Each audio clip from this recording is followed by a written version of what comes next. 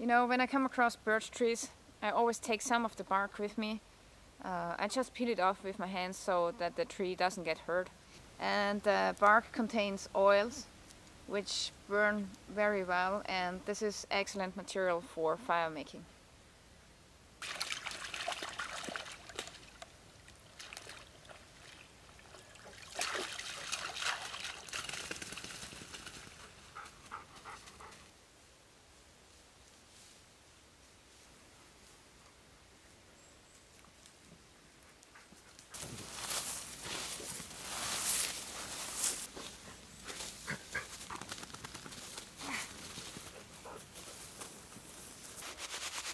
Okay, this grass here is pretty wet, and in order to get it dry, I just tuck it underneath my jacket here.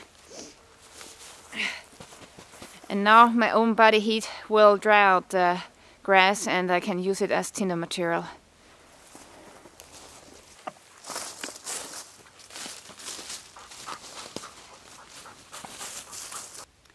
So for our flint and steel kit we need some materials that we can char. And I just came across this horseshoe fungus here, which happens to be one of the best materials for charring. Okay, now I want to show you how to process this horseshoe fungus here. First off, we're going to peel off the skin, just like so. And I found that it's best to leave the fungus on the tree, because this is just like a vise and the tree is holding the fungus for you. And as you can see, the skin here is pretty hard, so it takes some time to peel off all of the skin.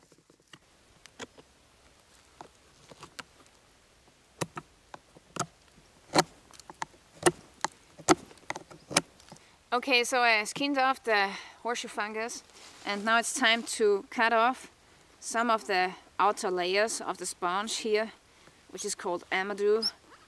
And this is the best material you can get from this fungus here, because it's so spongy. So now I'm going to cut off some of these pieces.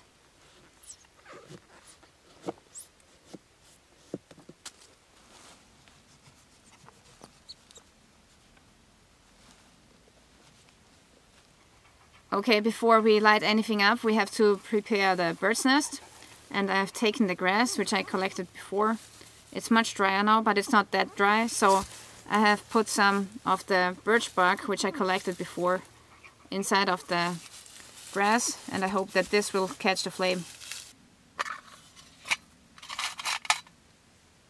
Inside of this tin here I have some horseshoe fungus, which I have already charred. So now I'm going to try to set one of the embers alight. And yeah, there are two techniques with the flint and steel you can use. You can either take one piece of this and put it on the stone, and then you just hit the stone with your flint, and this way you can light up the char. But for me, my favorite technique is when I just take the tin, lay it open, and then I throw sparks inside of the tin, because then I have a greater chance to light up one of the fungus here.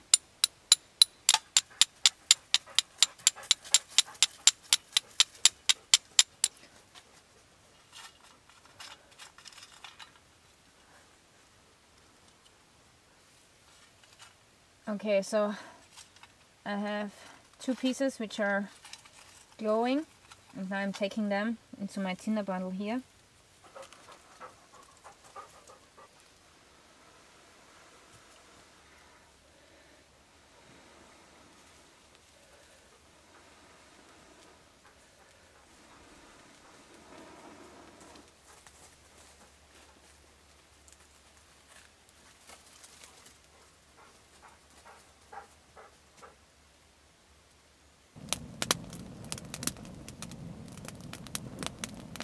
Now I'm taking the fungus that I harvested today, and I lay it around the fire so that it can dry out, because it's still a little bit moist.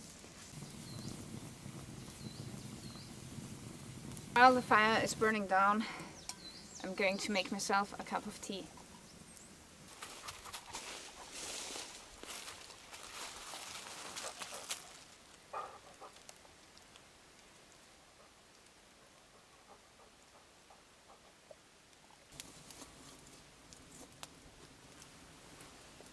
Today for tea I have collected some pine needles. They are both high in vitamin A and vitamin C.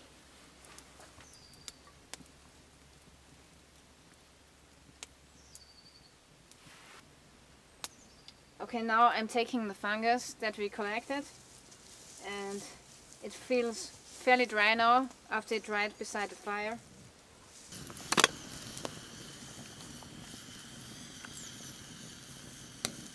So now the material inside of the tin gets charred, which means that it burns without letting oxygen getting inside of the box. So basically you carbonize the material, and then the surface area of the material will get very fine, and then it's able to catch a spark from a fire steel or from a flint and steel.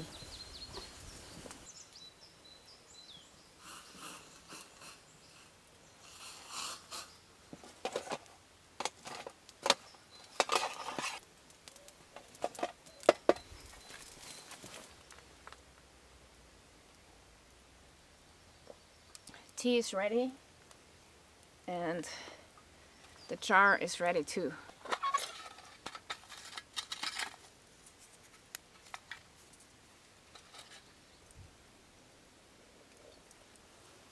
So now let's try out if this jar works with the flint and steel.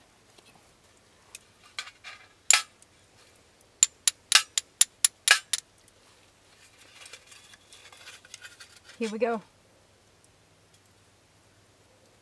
The flint and steel kit is working. I was surprised that it really worked all through the fungus was a little bit bad, but you know, normally you should let the fungus dry for some days and then you will achieve better results. But it worked out today, so I'm very happy with it. Thank you guys for watching, and stay tuned till next time.